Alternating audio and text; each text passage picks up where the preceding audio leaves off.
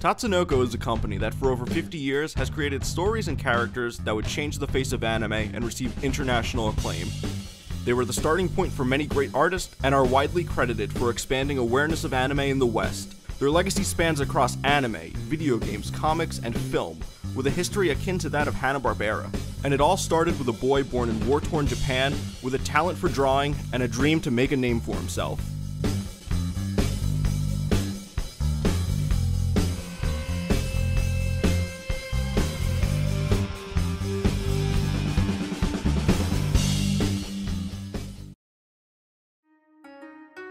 Tatsuo Yoshida was born in Kyoto, Japan in 1932.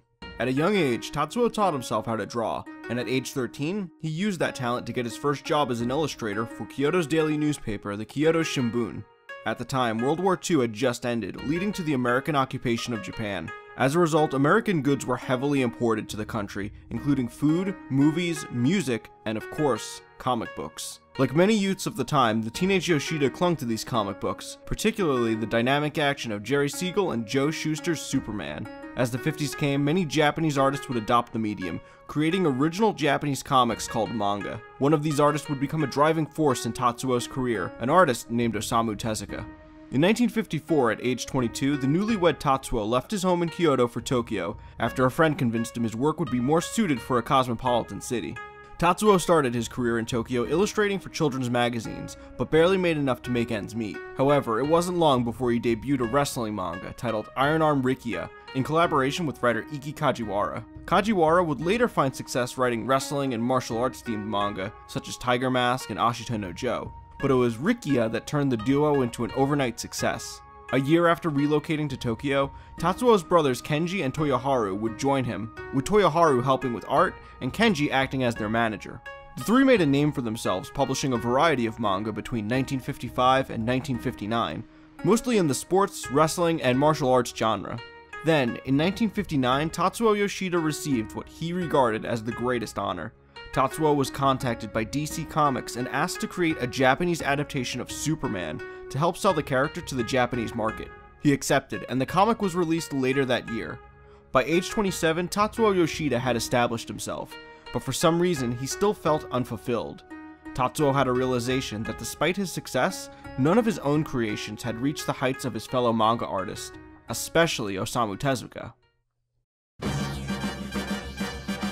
By 1960, the Yoshida brothers had started working with Toei Studios as subcontractors on a live-action superhero show called Ara no Shisha, or Messenger of Allah. Under contract with Toei Studios, Tatsuo's brother Toyoharu, now working under the pen name Ippei Kuri to differentiate himself from his brother, created a manga for the series, and the brothers took notice of how well the TV series worked to promote sales of the manga.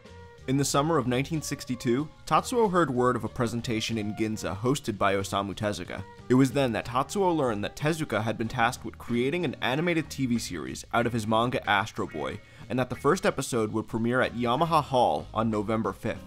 On October 19, 1962, 2 weeks prior to the premiere of Astro Boy, Tatsuo and his brothers founded a production company that would allow them to unify all of their works under a single name, giving them a stronger presence in the industry and allowing them to begin their own careers in animation. The company was called Tatsunoko, which translates to Tatsu's child. The seahorse was adopted as the company's logo, since the kanji for Tatsu can also be read as Ryu, meaning dragon in Japanese. Dragon Children is also the Japanese name for seahorses. On New Year's Day 1963, the first episode of Astro Boy aired to the public on Fuji TV. Just like its manga counterpart, the TV series was a massive hit. In direct response to the success of Astro Boy, Tatsuo set out to adopt one of his own mangas into a full-length animated TV series. However, despite his knowledge of comic books and film production, Tatsuo knew very little about producing animation. At first, he sought assistance from Toei, hoping they would co-produce the series and provide animation. Toei had experience with animation from their years of producing animated films, and even ran animation workshops which the Yoshida brothers utilized. Toei was interested in the proposal, but in the end, Tatsuo refused their offer when he found out that Toei would have majority ownership over any animation produced. Tatsuo then reached out to a friend of his, artist Hiroshi Sasagawa, who worked as an assistant for Tezuka on the Astro Boy TV series. Sasagawa provided Tatsuo with detailed information on all the steps and processes required in producing TV animation. With that, Tatsuo mortgaged his family home in Kyoto and obtained a sponsorship deal with cosmetic company Kanebo. This, along with the money he was making from producing manga, gave Tatsuo the funds he needed to create his own animation department, and with that, Tatsunoko entered production of their first animated series, Space Ace.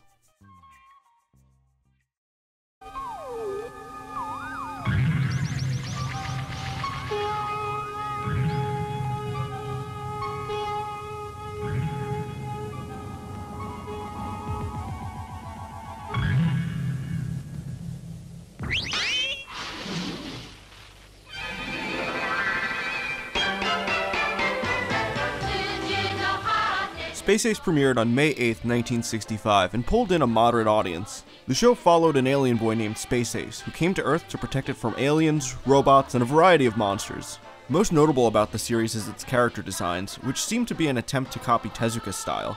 The main cast was clearly meant to be an analog for the main characters of Astro Boy, while the scientist, who was actually named Dr. Tatsunoko in the series, sports a bizarre hairstyle that, according to anime historians, was meant to resemble the shape of Mickey Mouse. The show also features heavy-handed product placements. One of Kanebo Cosmetics' subsidiaries was Kanebo Foods, which specialized in frozen desserts and chewing gum. So, whenever Ace is in trouble, he eats special chewing gum that gives him more energy.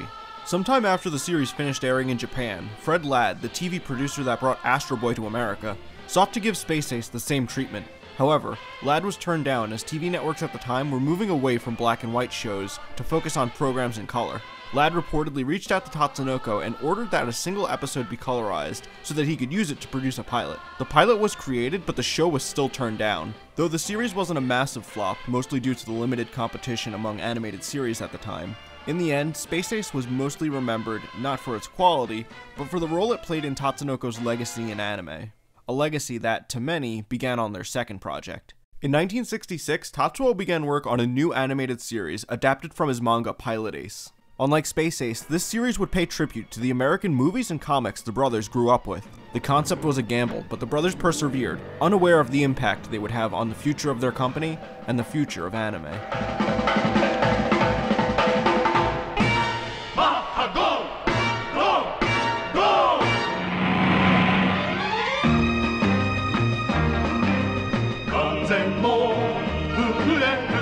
Mach Go Go Go, known internationally as Speed Racer, premiered on Fuji TV on April 2nd, 1967. The series followed young racer Go Mifune as he competed in races across the globe in his gadget-filled race car, the Mach 5. Go's design was inspired by Elvis Presley from the film Viva Las Vegas, and his car was inspired by James Bond's Aston Martin DB5 from the film Goldfinger. Despite the passion felt among Tatsuo and his team, there was plenty of uncertainty with Mach Go Go Go. Only 3 days before the premiere of the first episode, it hadn't even been decided if the series would air in black and white or color. Coloring would cost more money, and at the time, only a third of Japanese households actually had color televisions, but Tatsuo thought it was worth it to prevent the show from feeling dated. It's also possible that Tatsuo pushed for color because of the information he gathered from Fred Ladd, and that he believed that, unlike Space Ace, Mach Go Go Go had potential to succeed in the West. Tatsuo couldn't have been more right, and Mach Go Go Go made its way to the US only months after its Japanese premiere.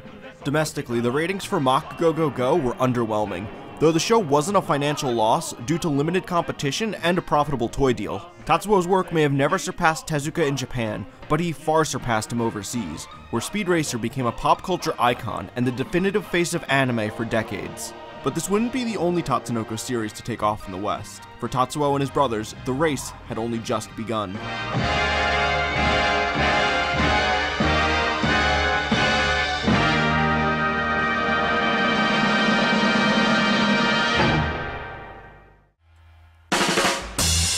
For the remainder of the 60s, Tatsunoko would focus on producing kid-friendly comedies with a few shows emulating the fast-paced action of Speed Racer.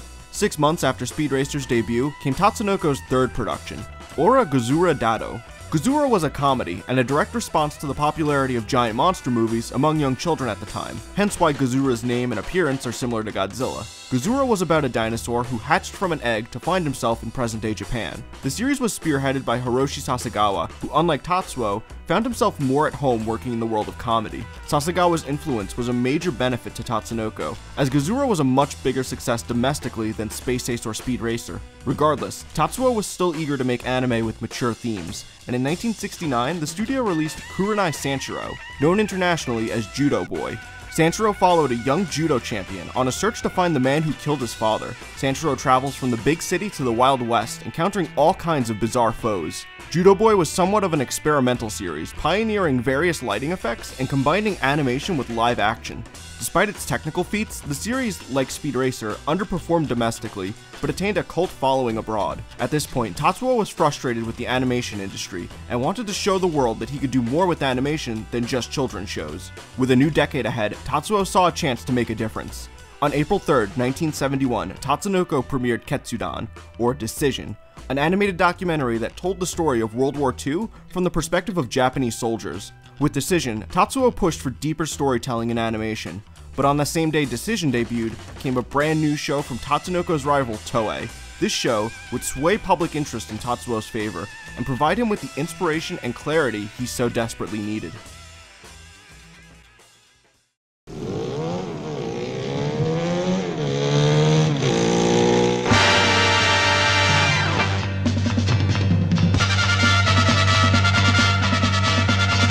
Kamen Rider was a live-action superhero show that followed part-time scientist, part-time motocross racer Takeshi Hongo. One day, Hongo is kidnapped and turned into a cyborg by the evil organization Shocker, giving him the power to transform by collecting wind energy in his belt. Kamen Rider was immensely successful and popularized the subgenre of superheroes known in Japan as henshin heroes, or transforming heroes. In the wake of Kamen Rider's popularity, Tatsuo saw promise in the idea of an animated series based around a transforming superhero. Tatsuo brought the idea to his brother Ippei Kuri, and said that the show should take a science fiction approach. But Ippei argued that ninjas were more popular, and that the show should be similar to their earlier manga, Ninja Butai Gecko, which was about a team of ninjas working for the Japanese government. From this disagreement, Tatsunoko's next animated series was born. Sometimes they are 5, sometimes only 1, the mysterious white shadow that steals close to its prey. They are the Science Ninja Team. Da-da-da, da-da-da, da-da-da. Sora no kanata ni odoru kage. Science Ninja Team Gatchaman followed 5 ninjas equipped with scientifically advanced weapons and vehicles as they fight against the evil forces of Galactor, an organization bent on taking over the world. Drawing influence from Japan's transforming heroes, America's comic books, and the Jerry Anderson series Thunderbirds Are Go, gave the series massive international appeal. Gatchaman's character designs were done by 20-year-old Tatsunoko artist Yoshitaka Amano, who dropped out of high school to work for Tatsunoko a few years earlier. Amano was another figure who'd become a huge asset for Tatsunoko, designing all of their characters and assuming the role of Tatsuo's protege, a role that was becoming increasingly important as Tatsunoko had begun moving away from manga adaptations to focus on original animated series. Tatsuo saw the importance of Gatchaman early on in development, so to impress the representative from Yomiko Advertising, Tatsuo had the storyboards for the first episode completely drawn and painted. The show was picked up and aired on Fuji TV on October 1st, 1972. The series, which was originally planned to run for 52 episodes, performed so well that it was renewed for another year, and ended up running for a total of 105 episodes. Following the success of Gatchaman, Tatsunoko started a trend, possibly inspired by the output of American animation group Hanna-Barbera, where Hanna-Barbera made 2 types of shows, comedies like Wacky Races alongside superhero shows like Space Ghost and Birdman. Tatsunoko would do the same, creating a roster of sci-fi themed superheroes alongside shows like Honeybee Hutch and Tamagon the Counselor. While Gatchaman was entering its 2nd year on the air, Tatsunoko would premiere their 2nd sci-fi superhero series, Shinzo Ningen Kashan.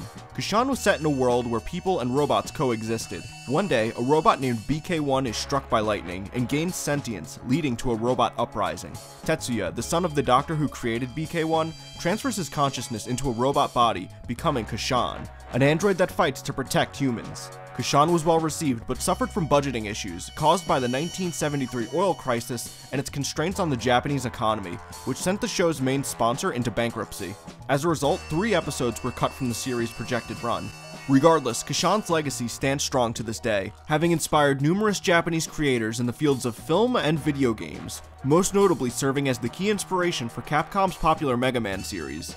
Following Kashan came Hurricane Polymer. Polymer was about a private detective named Takeshi who wears a suit that gives him super strength and the ability to transform into 5 different vehicles. At the time, Tatsunoko was forming a relationship with the recently founded animation studio Sunrise. Sunrise would become renowned in the anime industry for their revolutionary mecha series, and the interest in mecha may be why Polymer can transform into vehicles, despite the series leaning more towards a Bruce Lee Chinese martial arts style than it does science fiction. Several staff members from Sunrise were brought on to work on Polymer, including future Gundam creator Yoshiyuki Tomino, who directed 5 episodes, including one where the villains seemed to do a primitive version of the Black Tri-Star's jet stream attack. Only a few months after Polymer concluded, Tatsunoko unveiled their next superhero, Tekkaman. Inspired by the popularity of disaster movies at the time, like Toho's Prophecy of Nostradamus, Tekkaman was set in a future where mankind was forced to venture into outer space to find a new planet for humans to cultivate. Tekkaman was a risky venture due to a jinx in the anime industry, wherein any science fiction show set in outer space would receive poor ratings and get cancelled. This was the case with Space Battleship Yamato, which aired a year prior and was intended to run for 39 episodes, but was dropped to 26 due to low ratings and high production costs. Despite wishful thinking and the tenacity Tatsuo always brought to the table, Tekkaman 2 suffered from poor ratings and was cancelled, leaving the series open-ended. By 1976, having maintained a strong rapport with Studio Sunrise, the two decided to collaborate on a series. Guapa 5 Godam is a show that stands out for several reasons, but unfortunately none are how well it did. It was Tatsunoko's first giant robot show, and the first mecha anime to feature a girl as the main character and the leader of a team. However, the series was locked in a ratings battle, as it aired in the same time slot as the much more popular robot anime, UFO Robot Grendizer, as well as a popular game show called Up Down Quiz. In an attempt to save the show, the time slot was moved from Sundays to Wednesday evening, where the ratings continued to plummet until the series was cancelled. The burnout was palpable among the Tatsunoko creative team, especially for Amano, who had already created more characters by his mid-20s than most artists twice his age had. Fanning these flames was the simple fact that Amano was a free spirit, who hated working in an office. He was notoriously bad at meeting deadlines, and would show up late if at all, completing most of his work at home. Tatsuo even had to defend Amano in board meetings, where his termination was discussed due to his poor attendance, but Tatsuo excused him, granting him permission to work from home. Regardless, Amano still felt confined, and while on a company retreat to Lake Sagami, thought about running away, only refraining when he realized that he had nowhere to go.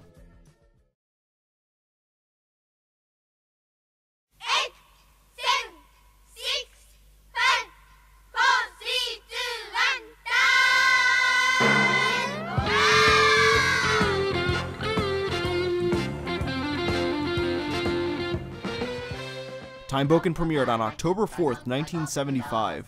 The series followed a boy named Tanpei and a girl named Junko, as they traveled through time in search of Junko's missing grandfather. Meanwhile, the villains of the series, the Time Skeletons, follow Tanpei and Junko in an attempt to steal a rare gem called the Dynamond.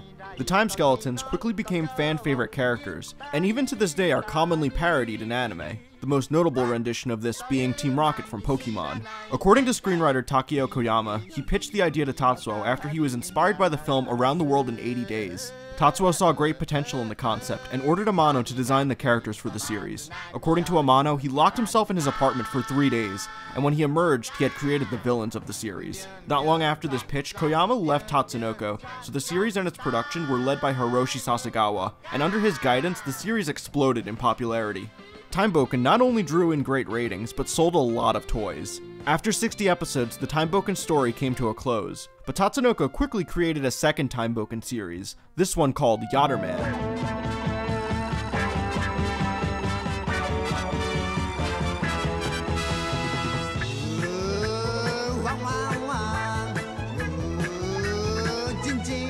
Yatterman wasn't a direct sequel, but rather a similar show set in its own universe. The Time Skeletons were reimagined as the Dorambo Trio, possibly inspired by the way Hanna-Barbera would recycle their Scooby-Doo character dynamic. Yatterman differentiated itself from its predecessor by removing the time travel aspect, although they still somehow managed to meet historical figures, but mostly focused on pop culture references, like in episode 76 where they meet a parody of Luke Skywalker.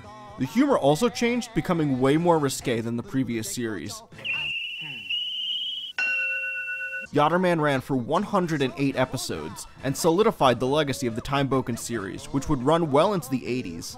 The success of the series wasn't a blessing to everyone though, as with every episode of Timeboken, Amano was ordered to create more characters. It didn't take long for this burden to make its way to the screenwriters, who struggled to produce enough stories to fill the network's orders. While Sasagawa worked on Timeboken, Tatsuo was working with animation studio Topcraft on an adaptation of a baseball manga he made called Ipatsu Kantakun. Then, just as Yatterman had started its run on Fuji TV, Tatsunoko received news that would change the company forever. Tatsuo was diagnosed with liver cancer, and was told to step away from his work as the added stress could make the disease worse. Tatsuo refused, continuing to work on Kantakun while supervising Sasagawa's work on Yatterman. During this time, he even began work on a new series called Temple the Balloonist, which he planned to release in October of '77. The series premiered as planned, however Tatsuo wouldn't be there to see it. Tatsuo Yoshida passed away on September 5th, 1977. He was only 45 years old. Following Tatsuo's death, his brother Kenji took over as the president of Tatsunoko. Uncertainty spread as fans and staff worried whether Tatsunoko would continue to produce shows of the quality seen under Tatsuo's guidance. Tatsuo's motto was "Give dreams to children all around the world," and Kenji was determined to uphold his brother's standards. As a gesture of good faith, one of Kenji's first initiatives as president was to commence production on a Gatchaman compilation film. The film would combine episodes from across the series' run to create one unified story. Films like this were popular at the time, as reruns and home video releases were scarce. The film was a success, and gave Kenji the assurance he needed for Tatsunoko's next project.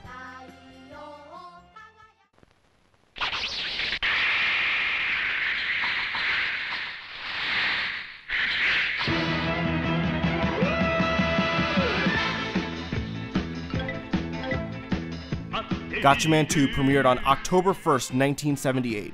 Around this time, the first Gatchaman series had finally made its way to the United States, retitled as Battle of the Planets, where the story was edited into a space adventure serial to capitalize on the success of Star Wars. Tatsunoko was also heavily influenced by Star Wars, and incorporated space adventure, droid-like robots, and some very, very familiar iconography into the Gatchaman world. Gatchaman 2 was more than a sequel, it was a promise to fans that even though Tatsuo was gone, his mission would continue. And one of the greatest proofs of this is the sheer fact that when you ask an anime fan from outside of Japan what their first anime was, chances are high that the first show they'll mention will be a show animated by Tatsunoko. Whether it was Speed Racer, Battle of the Planets, the Robotech series, Tekkaman Blade, Samurai Pizza Cats, or Neon Genesis Evangelion. Even children who grew up in strict Christian households might recognize Tatsunoko's Christian cartoons like Superbook and the Flying House series. In 1982, Yoshitaka Amano left Tatsunoko to pursue work as a freelance artist. Amano soon found success illustrating the novels of Japanese author Hideyuki Kikuchi, known for such works as Demon City Shinjuku and Vampire Hunter D. In 1987, Amano was hired by Japanese video game company Square, where he'd work as a character and graphic designer on the first 6 installments of the Final Fantasy series. To this day, Amano is still doing work for Final Fantasy, but he has also traveled around the world hosting art exhibits. In his biography, he credits his success to his time at Tatsunoko. If I had not received the job offer from Tatsunoko when I was 15, I might not have become an artist. I always liked to draw, but I never thought that one day it could become a real job, and today I owe my artistic abilities to Tatsuo Yoshida.